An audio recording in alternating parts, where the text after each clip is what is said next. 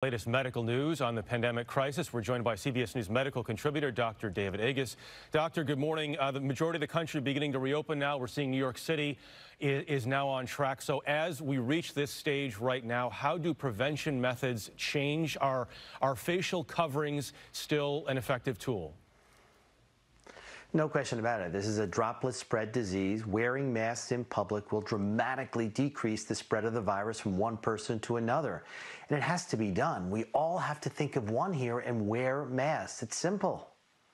Okay, doctor, there is some news that's coming out about coronavirus as it relates to pre-existing health conditions. It affects people who have those conditions obviously more. There is new research on cancer this morning. You're an oncologist. Tell us about that and how much you're concerned.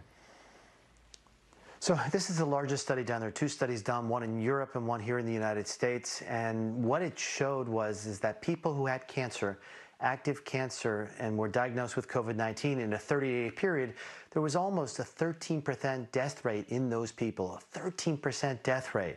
So cancer was a significant risk for complications and death from COVID-19. What was interesting in this study is it didn't matter if you were actively receiving treatment or not. So the take home is, be aware if you have cancer and continue your treatment to try to get that cancer under control.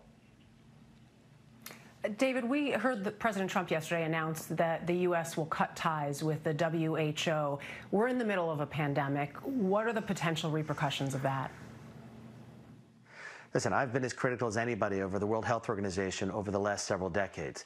It's bureaucratic, it's slow to act, but we need it at this time. This is a global pandemic, and there is one organization that can organize member countries across the globe to work together, to share data, to make the right things happen for the betterment of humankind. And so I don't think this is the right time to walk out of the World Health Organization.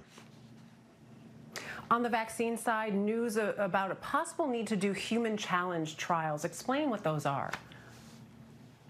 So challenge trials we've done before with the common cold, which is we give you a vaccine and then we wait several weeks later and we actually give you the virus.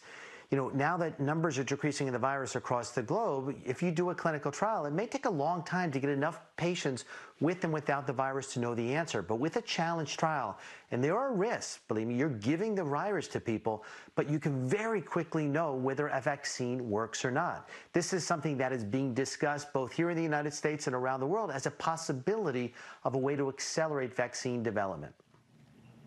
Yeah, time is obviously of the essence right now. Dr. David Agus, as always, thank you.